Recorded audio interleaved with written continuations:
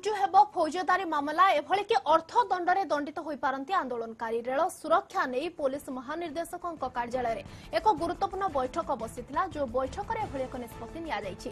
एहा बाद अधिक स्टेशन रे सीसीटीवी लगाइबा मा उपद्रुत अंचल स्टेशन रे पेट्रोलिंग को कड़ाकड़ी करबा व बेआईन कार्य रे लिप्त पुलिसकर विरोध रे कड़ा कार्यानुष्ठान नेबाको मध्य बैठक रे निष्पत्ति होईछि।